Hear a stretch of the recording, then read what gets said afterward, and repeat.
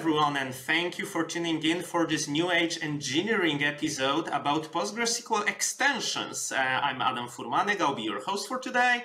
And today with me we have two fantastic guests, Itay Braun, CTO of Metis, and Alvaro Hernandez, founder and CEO of OnGres. Thanks, folks, for joining. Before we actually move on to the topic, would you like to introduce yourself a little bit? Itay, how about you? Sure. So my name is Itay. I'm co-founder and CTO of Metis. I work with databases more than 20 years, large banks, worked at Microsoft in the UK as an advisor of some of the top customers, moved back to Israel, opened a professional services company all around databases, and then a startup that extract data from database and put it in mobile. It was later acquired by ServiceNow. And now Metis, which we'll talk later, also help developers to tackle database-related problems. Cool, sounds good. Alvaro, how about you? Well, thank you. You already introduced the headline of what I am. Actually, a lot of people call me Alvaro. In Spanish, it's Alvaro. Both work for me. I've been basically working with Postgres for more than 20 years already. Postgres has been my database, go-to database for almost everything. Now I founded a company called OnGres. OnGres means on Postgres. So it's pretty obvious what we do, providing both professional services and products and services for Postgres. And obviously I love Postgres. I've also a well-known member of the Postgres community. I founded a non-profit organization in Spain to help Postgres develop in the world called Fundación Postgres. And, I've been doing databases, but Postgres has been the database that I started with and the database that I've always worked with because Postgres always fulfilled my needs, right? So the times I work with other databases is either because I'm doing research, which I love doing, and I try to know all the spectrum of all potential possibilities around the world, but also, or because I'm helping some customer migrate to Postgres. Oh, sounds good. And as you can see, folks, pronouncing names is the hardest part in computer science. Cool, let us move on to the topic of our meeting today. So we gathered just to discuss like extensions to Postgres, why they are successful, useful, helpful, and other stuff. So let's start with that. Why even talking about extensions? What's so good about them, folks? May I just start with a short story? When I don't do Postgres for 20 years, unfortunately, more like 4.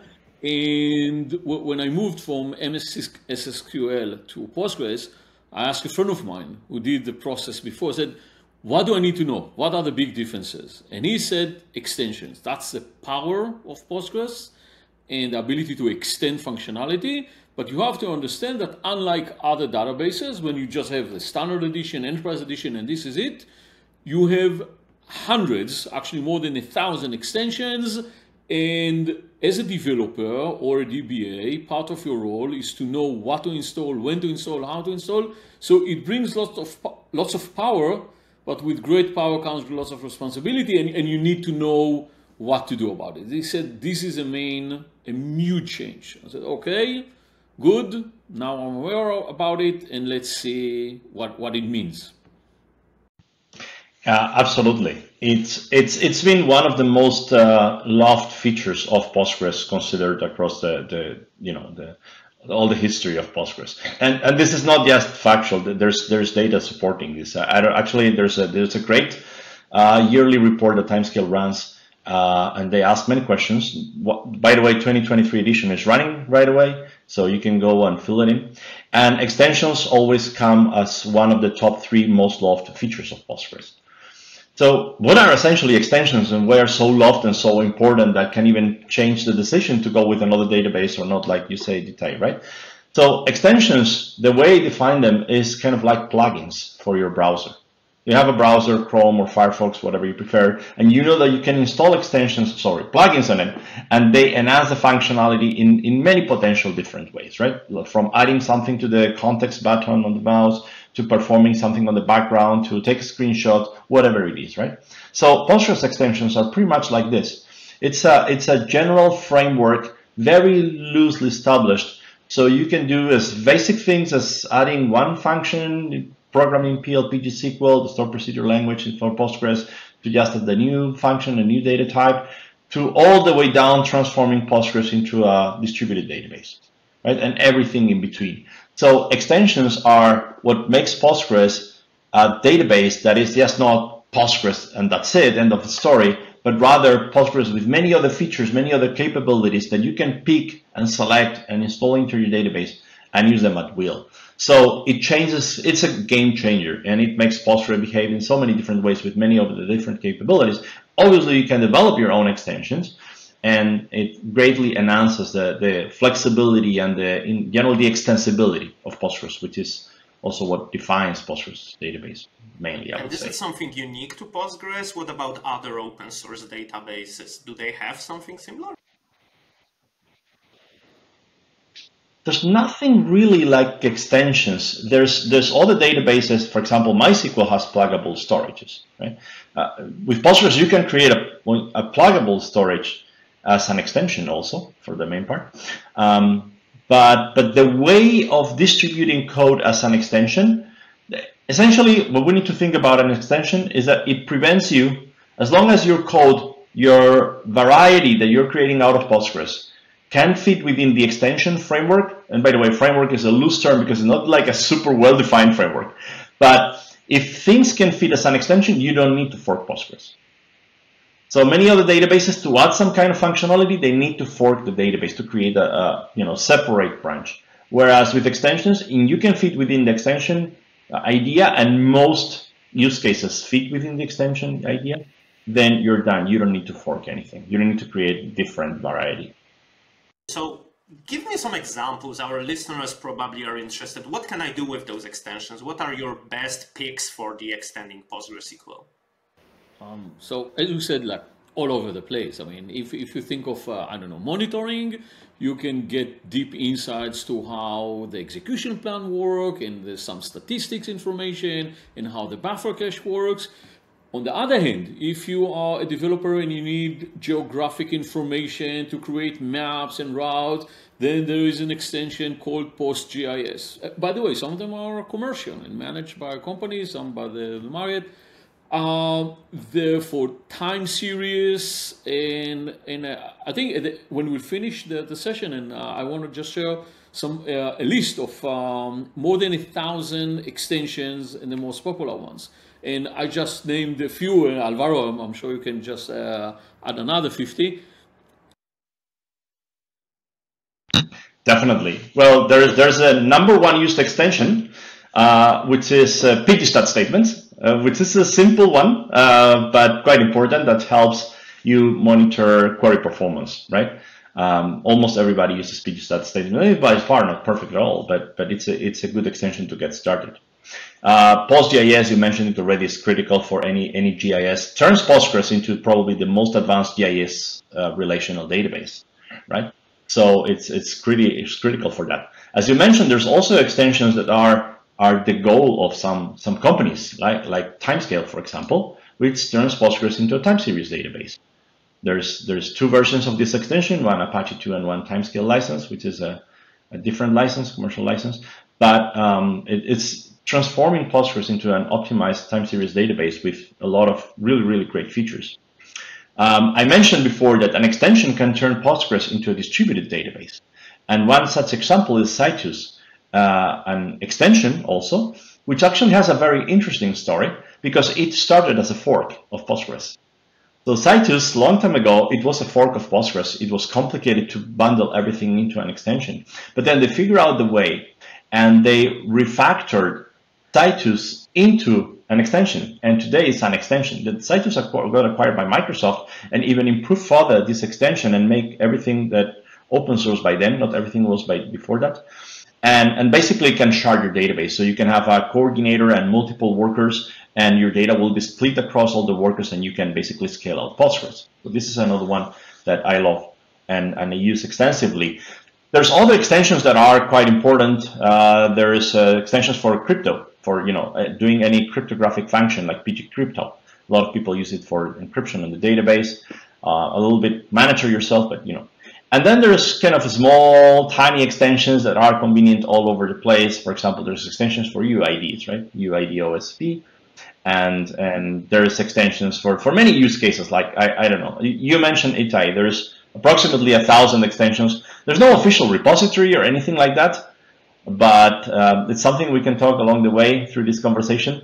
But so we cannot give an exact number of how many extensions are. But I guess 1K is a good estimate. I think maybe PG Vector is a good example of the power of extension. Okay, just a reminder. Maybe 6 months ago we didn't even know what embedding in chat was, or only few know about it. Suddenly everybody wants to use embedding in vector databases, and yes, there are databases dedicated for that, or you can use Postgres with the PG Vector. And the fact that you can not only install it easily, but literally every month I read about, oh, we improved that, we have new enhancement, we have now better performances, we support this, we support that, and you can, the rate of new features and new versions of the extensions, that's a very, very powerful, and I think a great example of how Postgres can win using those extensions.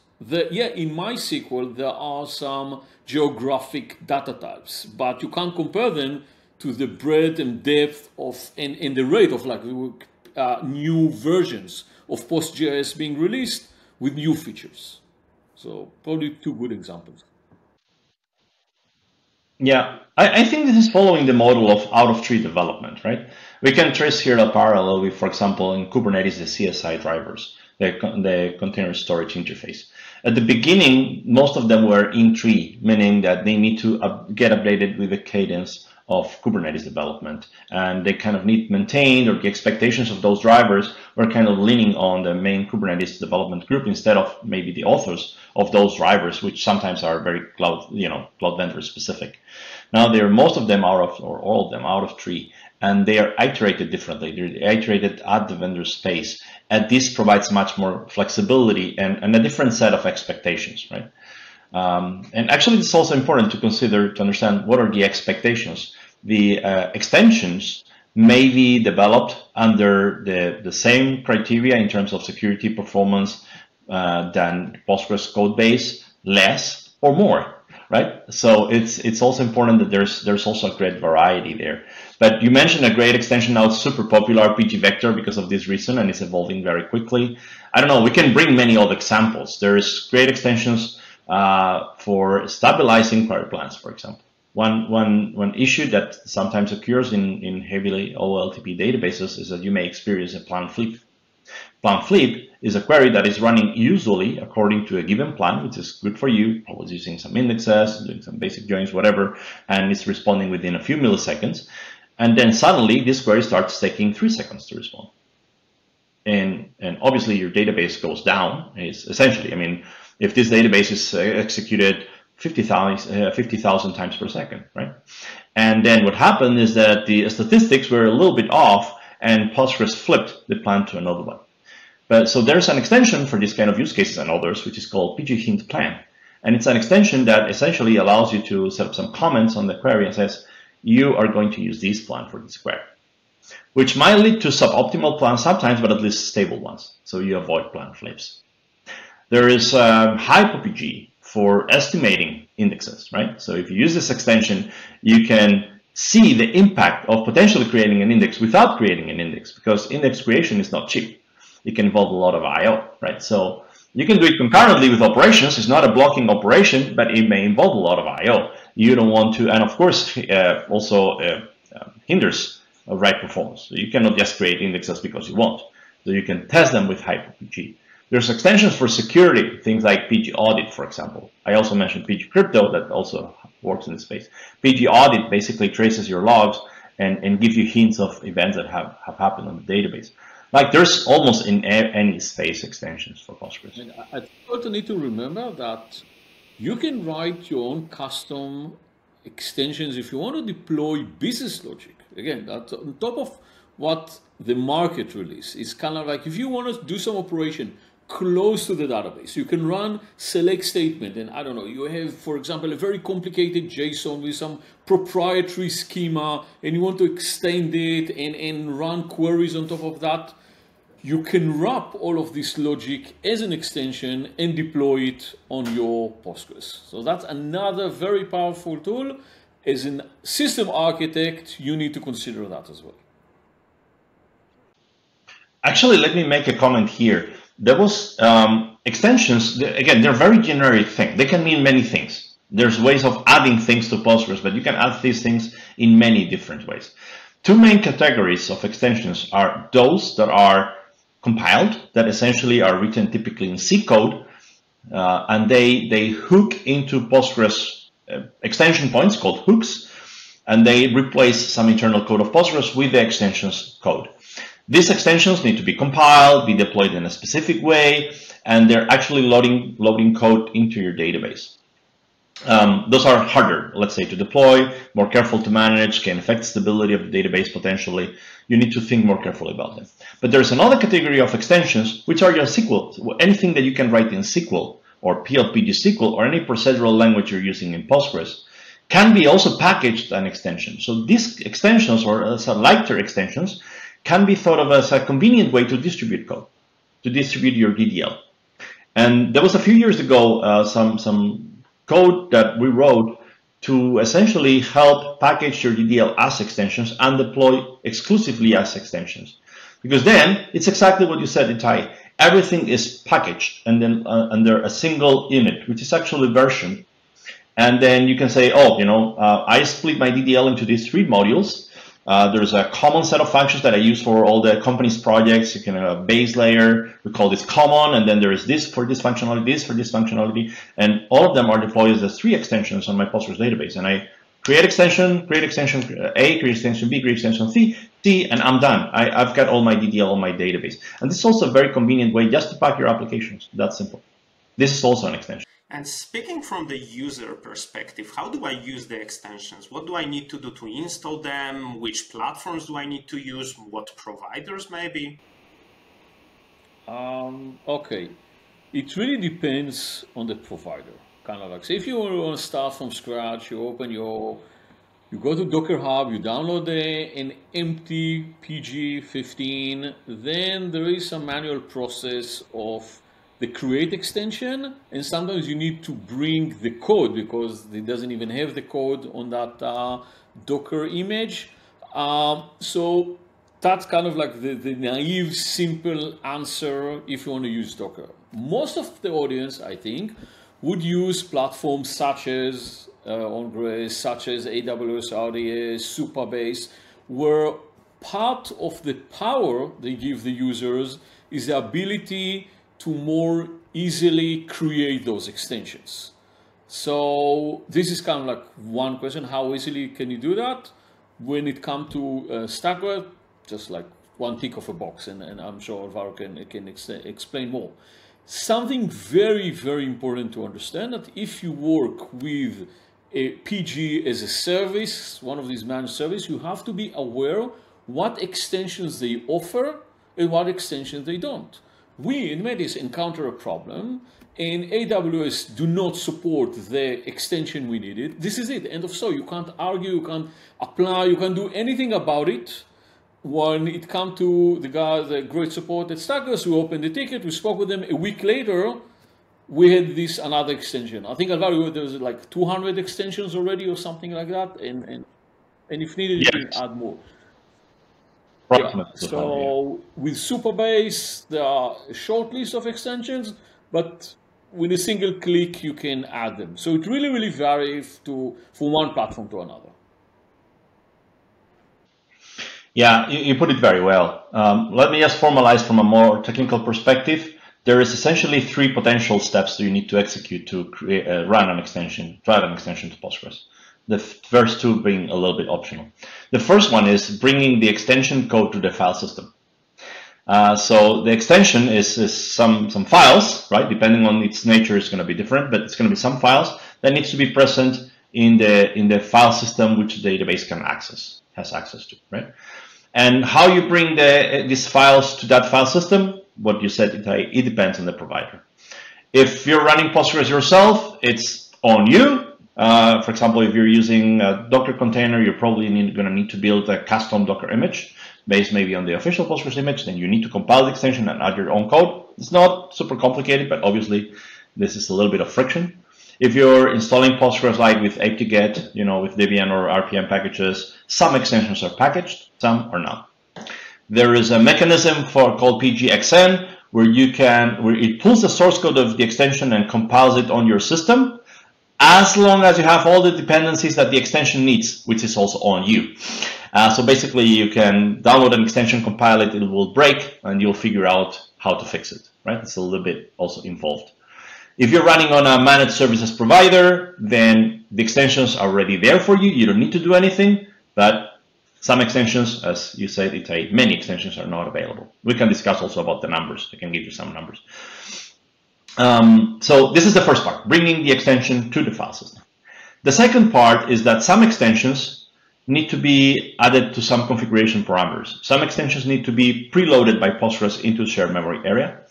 And you need to tune a parameter called shared preload libraries. So many extensions that do, especially the big, let's call it the big extensions, they need to be loaded via this mechanism. And changing this parameter requires a restart of your database. You're going to need to bring it down, bring it up, back. It will take a few seconds of downtime for your database. So it's something that for production database, you need to handle with care. Maybe you also need to tweak all the configuration parameters about the extension, also adding them to PostgreSQL.com, but probably these parameters may not restart, or you'll do it all at once. Once these two steps are completed, again, the first one depends on the provider, the second one depends on the extension. Sometimes you need this, sometimes you don't. Then the user experience from this point is very simple. You just connect to the database that you want to create the extension on. Some extensions are database dependent, some extensions are kind of global, so you can pick any database. And then just do create extension and then the name of the extension. And that's it. Finally, now your extension is available. If you use something like PSQL, you can list the extensions with /dx. And you can also list the available extensions in the file system, calling a function called pg available extensions. pg underscore available underscore. And what about updating the extensions? So there's also command to update the extension. But again, first you need to make sure that they're present in the file system. Maybe you also need to update the parameters about the extensions, also depending on your use case. And finally, you'll update the extension also with our command line. There's all the extensions come with some SQL control files that provide the update path from version to version. Okay, is there any like CI/CD for those extensions so I can get them updated automatically? Probably not, and it's an important effort. For example, the main problem may happen when you do a PG upgrade. Like if you're upgrading the Postgres major version, one thing you need to make sure is that all the extensions that you're running today will be available in the next major version you're upgrading to, and they work the same way. And this is not always the case. So, well, any major version upgrade is an operation that you need to take it carefully and requires testing, but this should involve absolutely your extensions. There is a project, I mentioned just before PGXN, this project that will fetch the source code of extensions from a repository and try to compile on your local environment. There is a project from the same project called Docker PGXN or PGXN Docker that essentially is helping setting up what you're saying, like a CI/CD where you will start with a base image of a Postgres and add some extension and run this on a CI/CD fashion.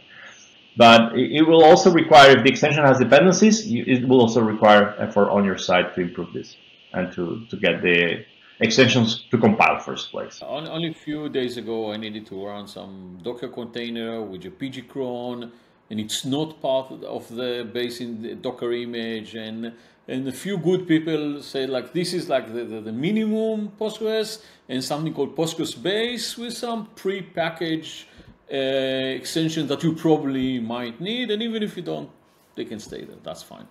But we have to always remember the core team of Postgres responsible for maintaining the engine, and the owner of each extension needs to maintain it. So when I look on an extension before deciding whether or not I want to start using it, I see how many stars it has, who's the owner, how often they update it, how quickly they respond to change requests. That's a very important part of your consideration. And again, when you switch to PG15, you have to make sure everything works. Cool. So you mentioned that not all platforms support all extensions, right? What is the reason? What is the risk of bringing more extensions to the system?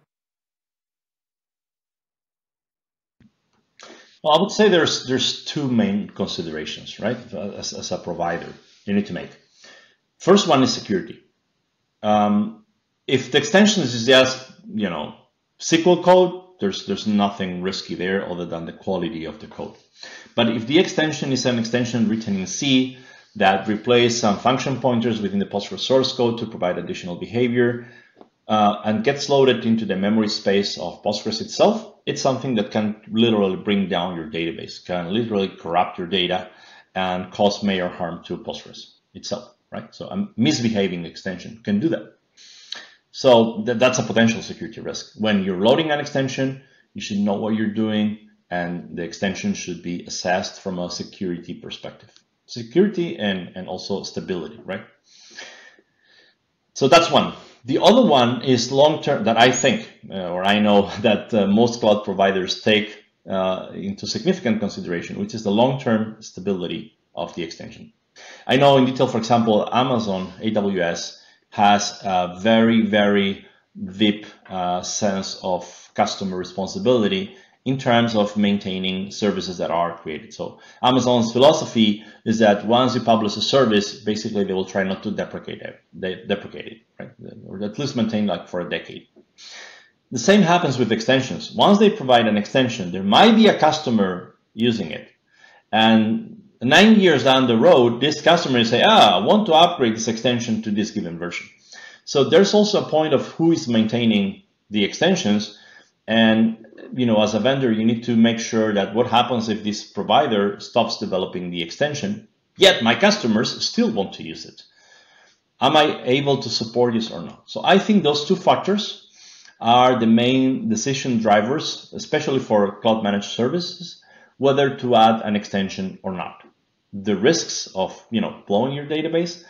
And it's not that this happens frequently, by the way. It sounds maybe that some of the audience may be like scared, like, okay, I will never use a Postgres extension. Not at all.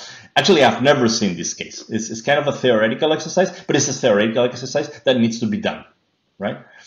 And the other one is the long-term maintainability of extensions. Cool. So in case of OnGres, so Alvaro, you said that you have, 200 extensions in your platform. How do you deal with this long-term stability, as you called it?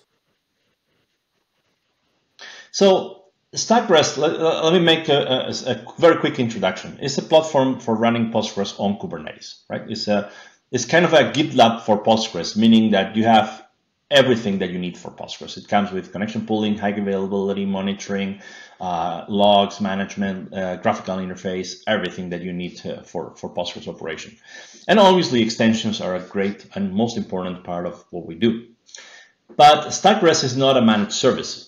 So we don't have the same, criteria into putting into this as a cloud service, because we are not providing the service. This is something you run on any Kubernetes cluster. Could be on the cloud, could be on-prem. It's up to you how you run your Kubernetes cluster. We just provide you the means for running automated Postgres on top of it with kind of production quality, right? So the extensions that we provide, we need to rely on the upstream vendors.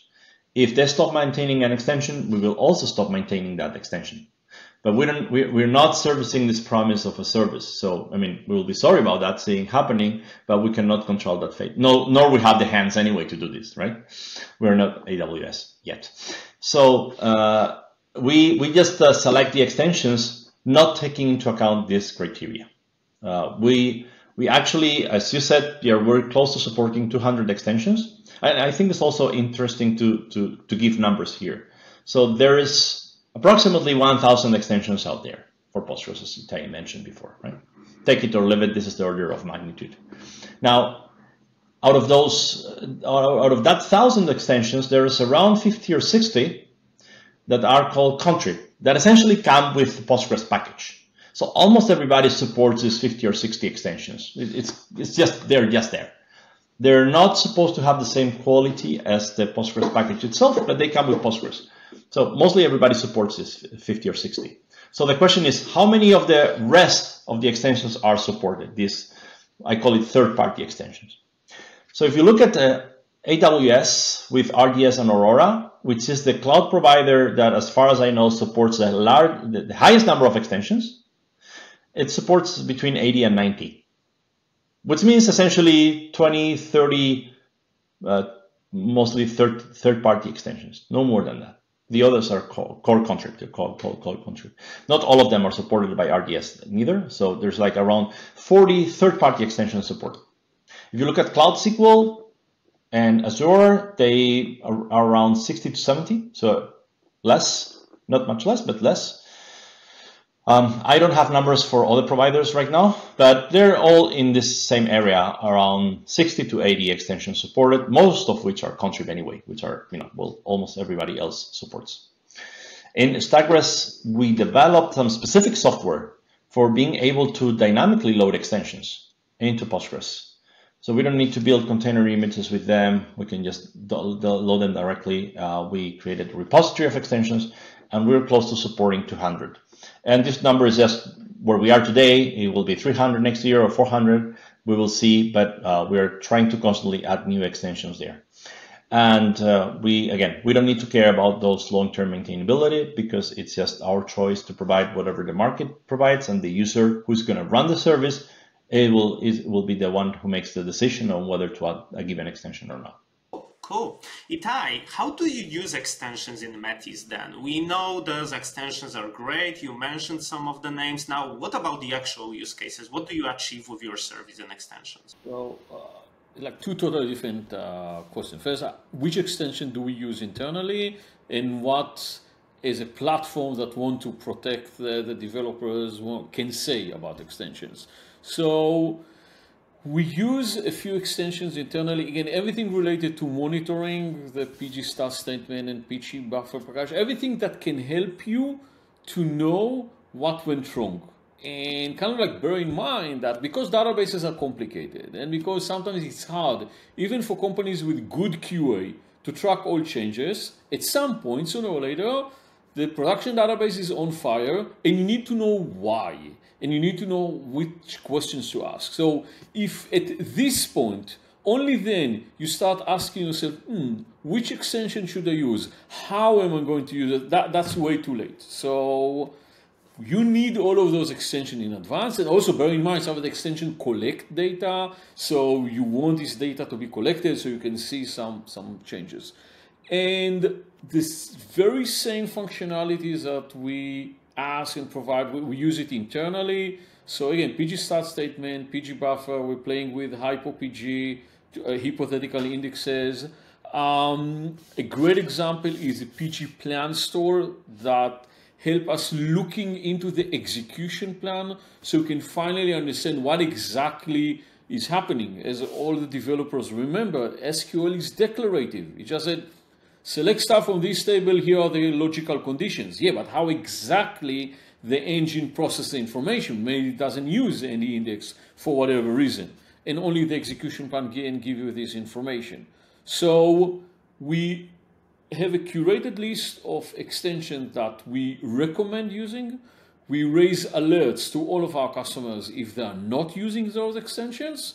And once they start using those extensions, we bring insights, not just like here is the raw data select star, because everybody can do that just reading the documentation. We kind of like helping you to understand what exactly is the information you see and alerts to proactively warn you before your database, production database, start encountering all of those problems. Okay, cool. So if we were to leave our audience with some specific call to action, what extensions would you recommend to install in the very first place? Why was the rationale? I would say PG start statement, no brainer, because that shows what's going on in the history of the table activity, database activity. PG buffer cache, because if something is wrong with the memory. I think you should have PG cron underhand, because I can't imagine a production database without some kind of recurring jobs to monitor, to delete all data, to proactively search for problems. Some of them are done externally, but sometimes you want to do it internally. If you can, PG plan store will also show you their execution plan. Hypo PG is also recommended just to avoid actually building the index. As Alvaro said, it might be very time consuming, but you can just assume this index exists. Would you use it in that particular query? So on top of my head, these are the top extensions. If I'll think of another one, I'll write it down in the blog post. Alvaro, anything you want to add on top of that? Yeah, I fully agree with all the ones that you mentioned. Then depending on your use case, obviously there's going to be all the extensions you're going to be using. As a general one, I could maybe think of also pgstat kcache. That also helps you gather metrics from the IO subsystem, right? Maybe PG hint plan can also be interesting to prevent these plan flips, as I mentioned before. But then it really depends on your use case. There's one that I'm using a lot, which is called, it comes with Postgres, also called Postgres FDW. It's a foreign data wrapper. The foreign data wrapper is the mechanism that Postgres has to access data over the network from other sources. And this particular one allows you to access data from another Postgres.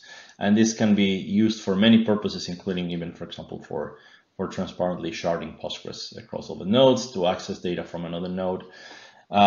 There is a particular extension that I think it's worth mentioning, not necessarily because you need it to have installed today, but it doesn't harm either, which is called PGTLE.